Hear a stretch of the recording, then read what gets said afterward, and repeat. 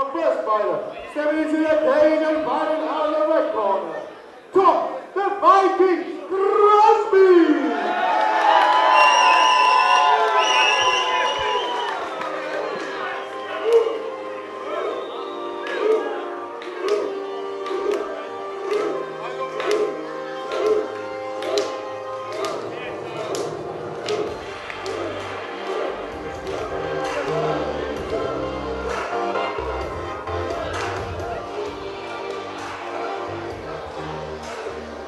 Tom Crosby making his way into the ring.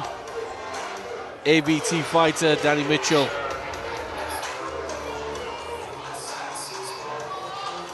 One and 0 pro record.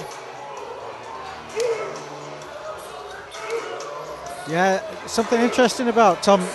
He used to be a semi-pro rugby player about 5 years ago. Turned MMA now. So rugby tackle central then. He promised me earlier there'll be big takedowns. Well, his supporters are vocal, giving the famous chant that the is it the Swedish supporters that do it? I don't or know. Norwegian? Yeah, I think so. Yeah, Iceland. That's yeah. it. So he's been a pro about 2 months as well now, but he's had about 21 amateur fights, so he's fairly busy.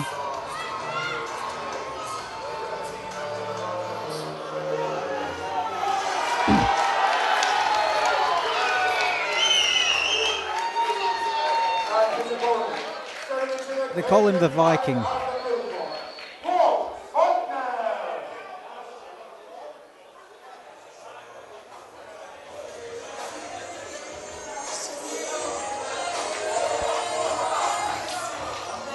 Paul Bodnar, another Portuguese fighter, fighting out of the Golden Axe team. Tom's got his own poster up there. Barber did a better haircut on the one on the poster. He's sponsored by Butchers. Wonder if he's going to do any butchering tonight.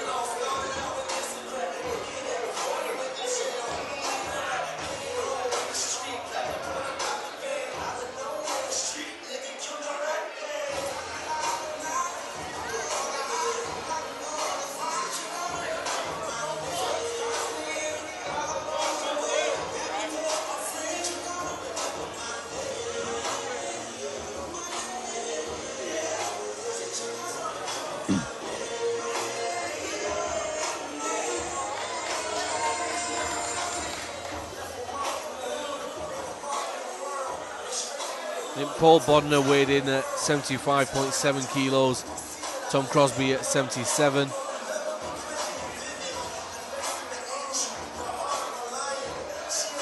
Three 5-minute rounds.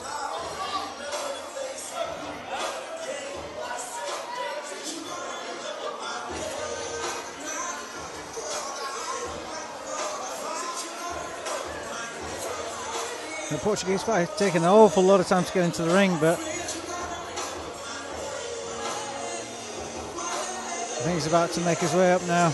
Well, looking at Tom Crosby, I don't think I'd be in a rush to get in there with him. I don't want to be sat here, Naz.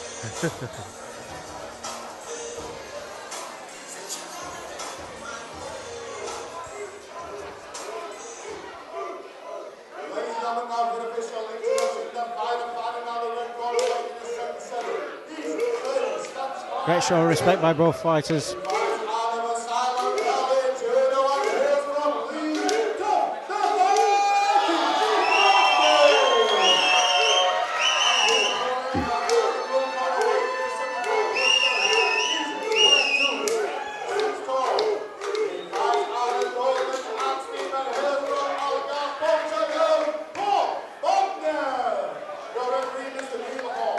So James, for Tom Crosby, what we're looking at, ground and pound, takedowns? Well, you know, coming from that rugby background, I guess it's going to be takedowns. Tom looks bigger.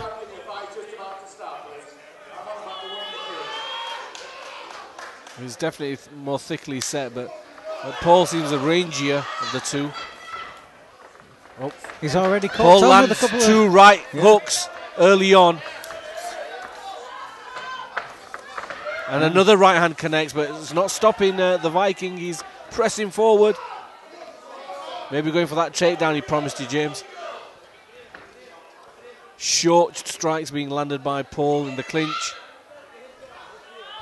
Yeah, Tom's just got him pressed up against the fence, but he doesn't seem too phased being into that position. Using his head well to keep his opponent pressed up against the cage as well, is Tom. Paul just holding the cage there a little bit. Cage, yeah. To prevent the takedown. Oh, nice knees. 2 nice knees there by Tom.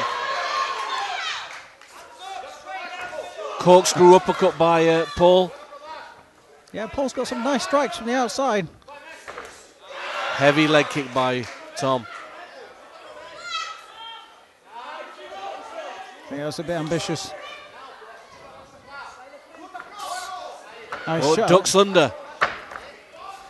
Well defended by Tom.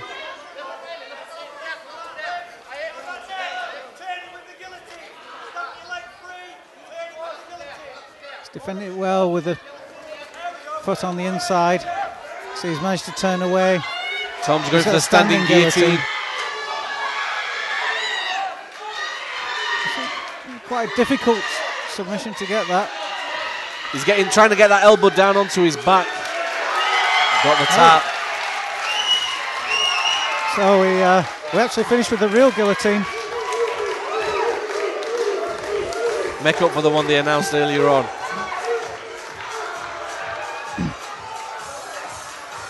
Strong finish there by Tom. Yeah, I think Paul's mistake was to shoot in for the takedown, and he left because his stand-up was what was he was having some success standing. there. Yeah, I agree. He was having a lot of success there, but when he shot him for the takedown, he left his neck up. He was looking up. Having said that, though, the shots he was landing on Tom didn't seem to faze Tom at all. He just marched through.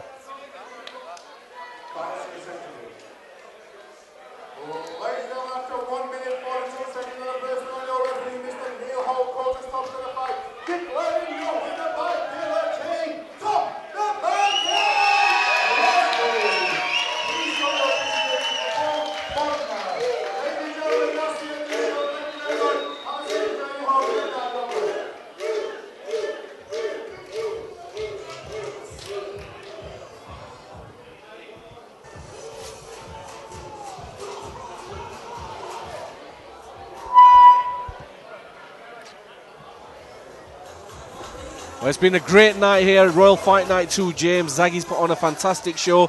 The amateurs set the bar really high. Fantastic fights.